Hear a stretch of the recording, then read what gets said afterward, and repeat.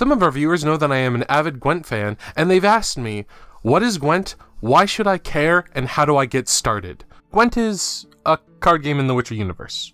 No surprises there.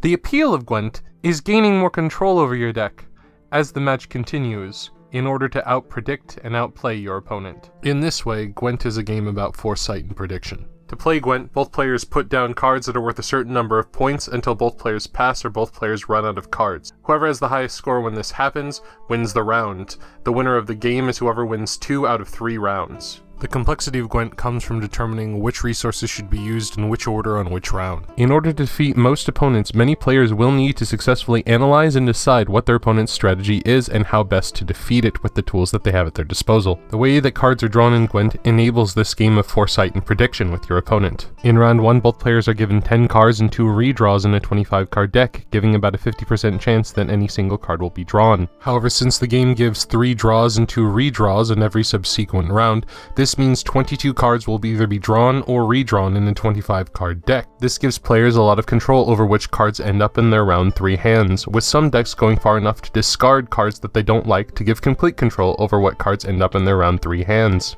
If a player passes in a round, they get to keep all of the cards that they saved from the previous round into the next round, providing that they don't go past the maximum hand size of 10. This means that each player is encouraged to play at least 3 cards per round in order to make sure that they don't hit the maximum hand size in the next round. If a player wins round 1, they don't need to win round 2, but their opponent does. This means that their opponent may need to spend extra cards, which means that they won't have those cards in round 3. In addition, whoever wins round 1 gains the ability to play the last card of the game, which is a boon in and of itself, since that means that the opponent cannot mess with at least one of your cards. With all of the advantages gained from winning round 1, you might be tempted to play all of your best cards in round 1 and use your leader's ability. Your leader's ability is basically an 11th card that you get to play at any time alongside one of your other cards. As round 1 drags on, the opponent's pattern should emerge, and this should reveal how they plan on winning the game. After you determine your opponent's strategy, you can take whatever actions necessary to minimize the effectiveness of their strategy or maximize the effectiveness of yours. So if you determine that your opponent's deck will win in a long round, you might want to dedicate yourself to winning round 1 so that way you can push in round 2.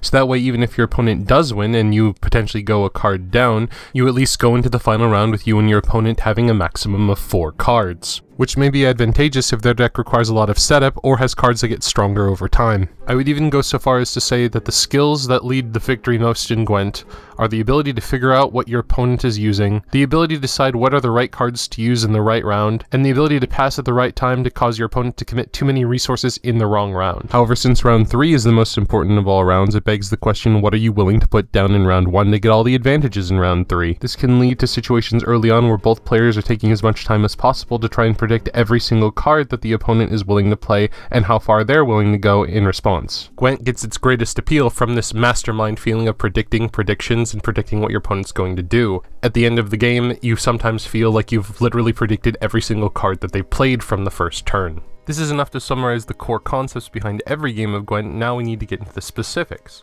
I intentionally ignored some of the specifics early on, such as the fact that some leaders have an ability that's used every couple turns, which can really benefit winning the first round. These leaders don't get as much power in one move, but they may get more power overall in multiple rounds. They're also encouraged to play into more rounds because of that power. However, leader abilities may not be able to beat the inherent advantages in going first, which are an additional 5 points and another redraw. First player is given this advantage because by going first, they take greater risk. Since they are 1 less card in their hand before their opponent, they can usually not gain 2 cards out of their opponent unless their opponent truly screws up. This means that whoever goes first either needs to win round 1 or give up early enough to not risk losing any cards in their hand. Luckily, with the additional resources provided to them by going first, this usually isn't too hard if you can accurately predict whether you'll win or lose round 1 early enough. This makes it sound like you need to memorize every card in order to play this game effectively. At the level where I'm at, that is true, but for a new player there are more effective ways to learn the game. Instead of memorizing everything, a new player may want to imitate a deck that a pro player is using, or one that's popular at the rank that they're at, that they think that they'll enjoy playing, then practicing with it until they understand all the nuances within that deck. Through this play, a new player should be able to start understanding the natural rhythms that come with playing Gwent. This should also expose them to some new ideas and new decks.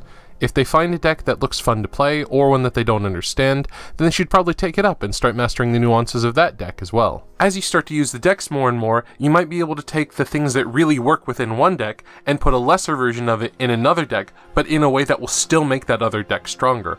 You might also start noticing situations that come up nearly every game, or cards that seem to be in every popular deck, and then you might be able to find cards that aren't that powerful by themselves, but because you're fighting these decks almost every game, you might want to put them in your deck anyways, just to disrupt the opponent. This is how I managed to memorize every card within Gwent. I thought about the function of every card and how it might improve the deck based on the situations it tends to come across.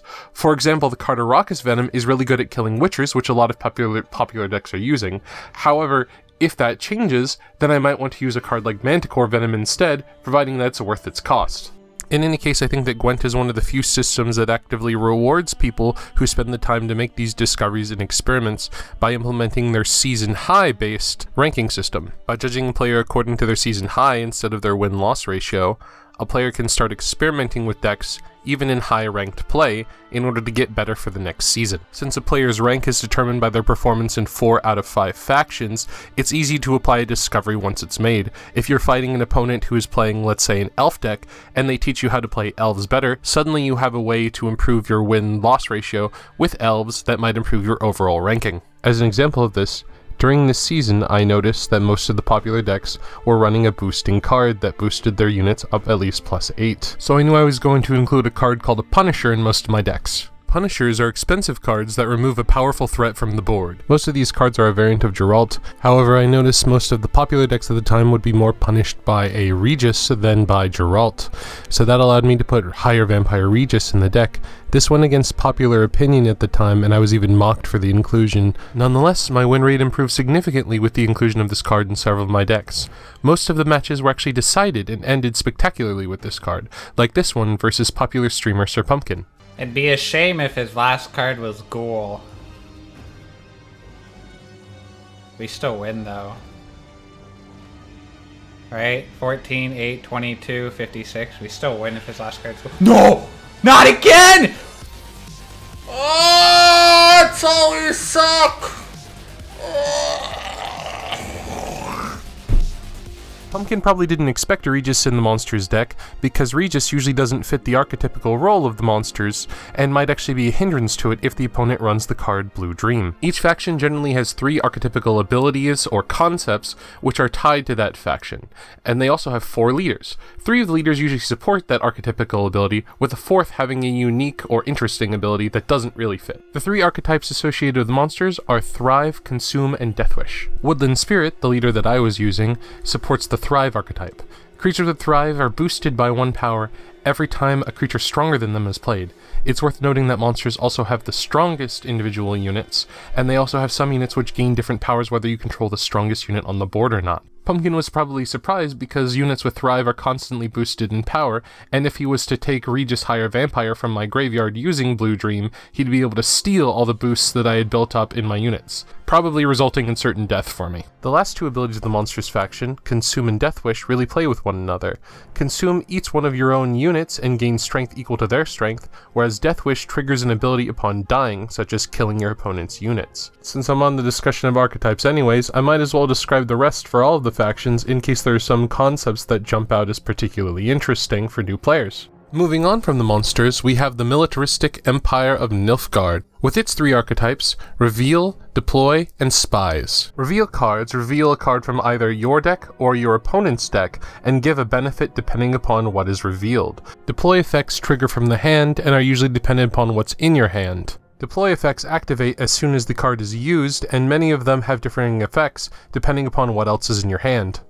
The last archetype, Spies, puts something on the opponent's side of the field in order to give you some sort of benefit or cause them a problem as long as it's still alive. Debatably, Nilfgaard also has a 4th archetype of giving your opponent some boost of power in order to take advantage of it later, though this technically falls in line with the other archetypes. Moving on from the Empire of Nilfgaard, we go to the fantasy races of Scoia'tael, a coalition of elves, dwarves, dryads, and other fantasy creatures fighting their human oppressors. Scoia'tael's archetypes are Movement, Hand Buffing, and Unity. Movement moves units to other rows, often with other benefits depending upon what's on the board. Hand buffing improves your units before they hit the board, which can be transferred over into future rounds. It also often triggers additional effects. Unity is a catch-all term for creature types that tend to benefit one another. For example, there are a lot of cards that get stronger depending upon the number of elves that are on the field, or the number of dwarves that are on the field. Now that we're done with the fantasy races, let's move on to the Irish Vikings known as Skellige. The archetypes that define Skellige are Bloodthirst, Discarding, and the ability to revive from the dead. Bloodthirst abilities are simply abilities that get stronger depending upon how many damaged enemies that there are. The important thing to know about discarding is that you can usually only do it to yourself, and that there are some cards that really like to be discarded. Coming back from the dead is pretty self-explanatory, however there are some Skellige units that have some pretty bad effects on them